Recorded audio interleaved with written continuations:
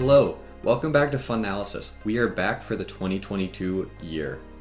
This match we're going to be breaking down today is going to be from the Israel District Event Number 1. This is quarterfinals 5 between the number 1 and number 8 alliance. This match features 1690 Orbit, 1577 Steampunk, 6104 Desert Eagles to round out the Red Alliance. On the Blue Alliance we have 7067 Team Streak, 5614 Team Sycamore, and Team 8223 the Mariners.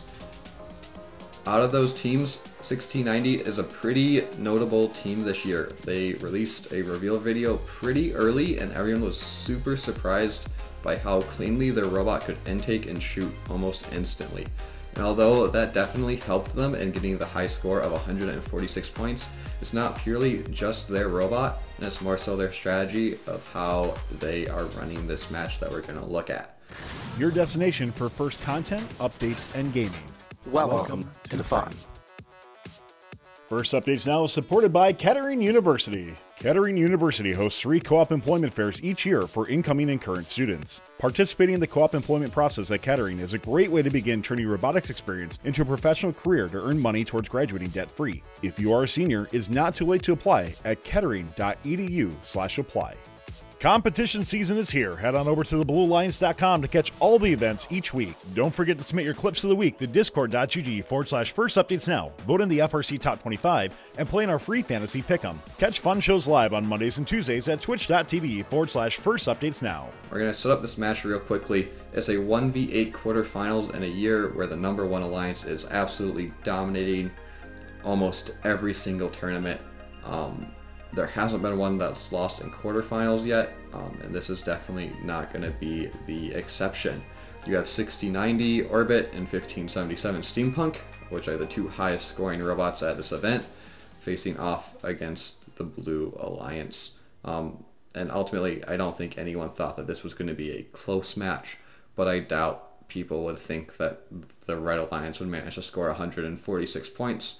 Let alone anyone would score 146 points in week 1. One other quick thing to note, this is not the official view or the official scoreboard from First. Their stream did crash, and unfortunately we aren't able to find any other views of this match. So we apologize for that, but ultimately this is the only copy we could find. With that, let's start the match.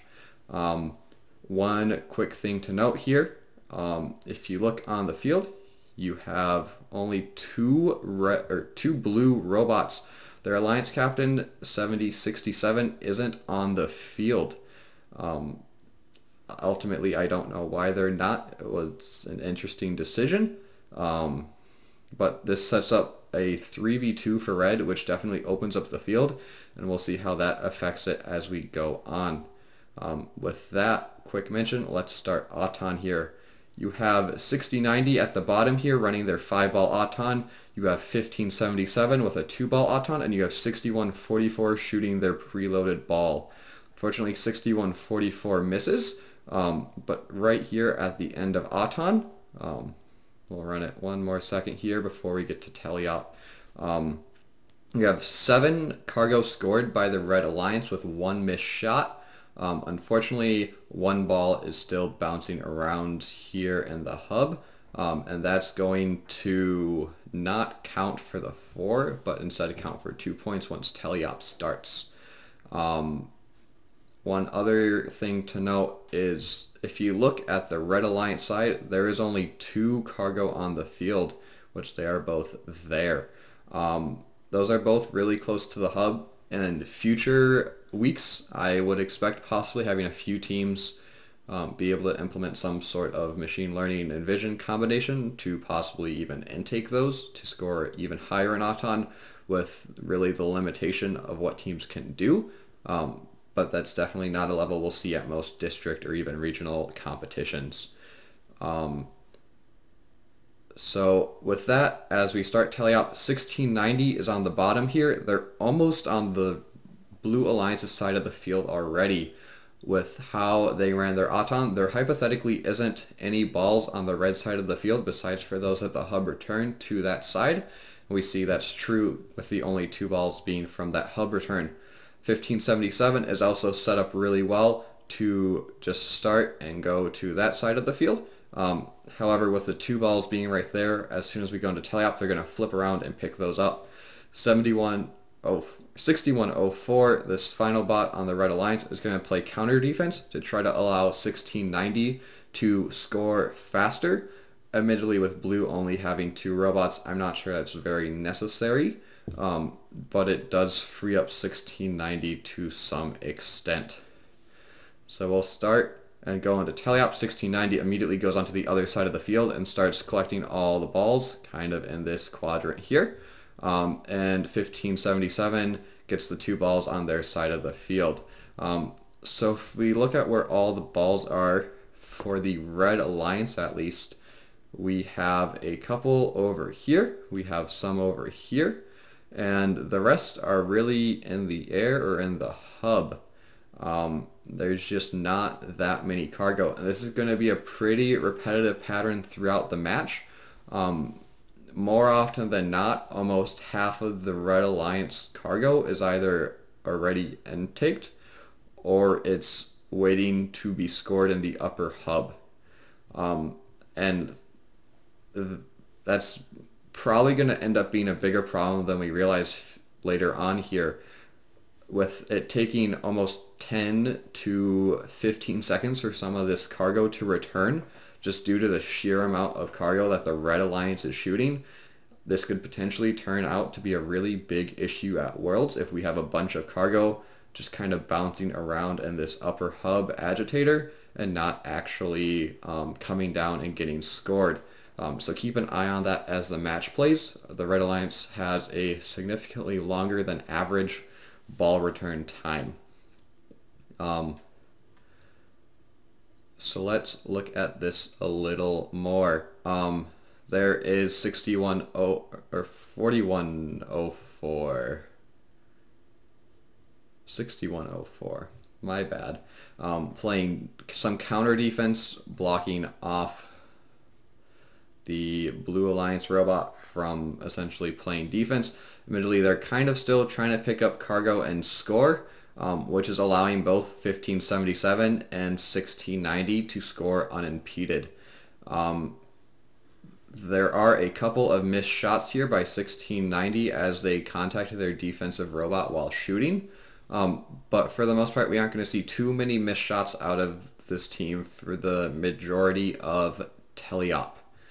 The Red Alliance has around an 85% shooting accuracy at the end of this match. So we're currently with about 100 seconds to go in this match.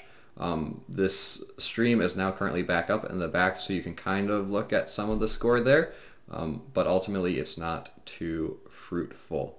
So as 1690, they're just going to keep on going around, picking up as many cargo as possible. 1577 is generally going to try to stay away from 1690 by staying on the other side of the field, and they're kind of just going to go around the merry-go-round, and both kind of rotate around to pick up any cargo falling out of the upper hub. So 1690 is currently going that way, and 1577 goes that way. And when they switch around and 1690 goes that way, 5077 kind of goes back that way. So they kind of are splitting the field to try to make sure that there's both red cargo kind of all over for them to use. One thing to note here, if we go back a little in this match, this blue robot, 5614, has already started their climbing sequence with almost 90 seconds to go. That really opened up the door for red to just score and go around and be as maneuverable as possible. All of a sudden we have a game that typically has 6 robots trying to collect cargo and score, and at this point we have 4 on the field. If you count them all, 4104 isn't really intaking anything at any point of this match besides for at the very end. And for the most part, they're just trying to make sure the Blue Alliance doesn't get in 1690's way as they are playing. So you currently have this 8223 robot here still kind of doing some stuff on the field. but they're not really going to impact anyone a whole lot. So as we play, we kind of still see the cycling pattern where one robot will go this way and one robot on red will go the other way. And you kind of see these circles around the hub start forming. They essentially are just going after whatever cargo is closest to the hub after it falls, and that's currently rolling on the ground. But once again, at any given time, like we currently have 5 cargo coming down from the hub, which only leaves 6 in various places on the field. And once again, this seems like it's going to be a problem more often than not.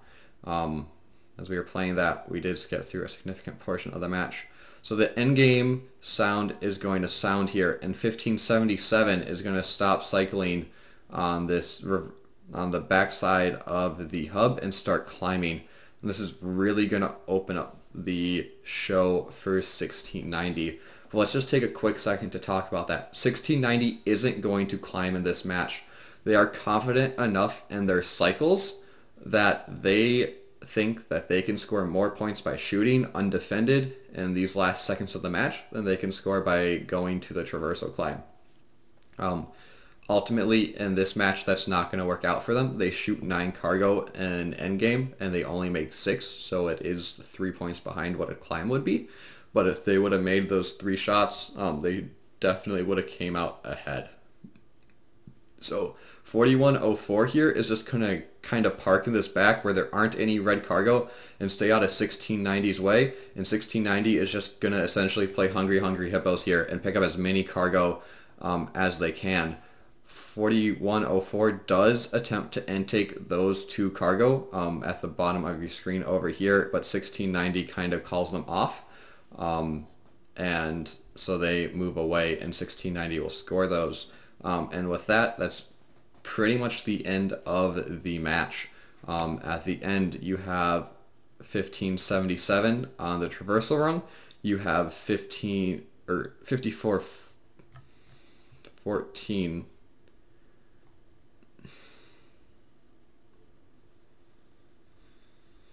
You have 5614 on the middle rung, and you have 8223 on this both kind of high middle rung. So ultimately the Blue Alliance is going to get 16 hanger points, and the Red Alliance is only going to get 15. But the Blue Alliance scored 51 cargo in the upper hub. When I was counting this, breaking this down, I did count 54, so it looks like the scoring system did rob them of a few cargo, which only makes this match really more impressive. Ultimately, at the end of the match, they made 54 shots and they missed 9 for that shooting accuracy of 85%. So if we want to look at how an alliance could potentially break the score in the future, one thing I could see as a really high bar and really a low reward. So many teams aren't going to do this, but if they apply some machine learning or computer vision to their Auton to look for cargo as they fall out from here and here, both kind of on the other sides of the fields, generally they drop pretty consistently, and you can't catch them, but if you were to drive there with like 1 or 2 seconds left in Auton and then try to shoot, that would potentially yield more points for a team. One thing to note is 6104 scored 2 points that entire match. They taxied at the start. They missed their Auton shot and they wouldn't go on to score again. It doesn't look like they had a climber, but especially with how little they did, if they had any climber at all, that would be even more points for Red, as they kind of just stood around for most of the match. And with that, that's going to be the match here. As we look at the Blue Alliance, we see that the score is 146-48. Really, with those 3 extra cargo, it looks like the FMS didn't count. That would be 152 points scored in this match. And if the FMS would have counted that one more Auton cargo correctly, that would have been up to 154 even. Looking at this match, as we see, 60-77 didn't play in this match, so they didn't get points for taxiing, and And there are the 2 points for taxiing that 6104 contributed to red. And really, it was just a masterclass put on by 1577 and 6090, and both staying out of each other's way and getting the next 2 available cargo throughout this entire match on one side of the field or the other. As we see, neither 1690 or 6104 climbed. As we mentioned, 1690 decided to shoot to try to get more than 15 points, and they were really close to doing that. If they were more accurate, they definitely would have. And 6104 kind of just stood off to the side. Those are definitely the biggest areas for improvement, I believe, that an alliance could take to reach and break this high score, especially if you have your third robot climbing to the traversal bar, and even if like a last second shooter robot had a really quick 6-point climb, I think we're definitely going to see a match get up to even 160 points before district championships and worlds. I don't think we're going to see that many of them, but I could definitely see some of these matches getting there. And with that, thank you for watching this episode of FUNalysis. We are going to continue to make matches and break them down and analyze them. If you have suggestions for what you'd like to see covered next, please let us know in the comments of this YouTube video or give us a message on the Fun Discord. We'll be looking out for those, and until next time, enjoy your day. Thanks for watching.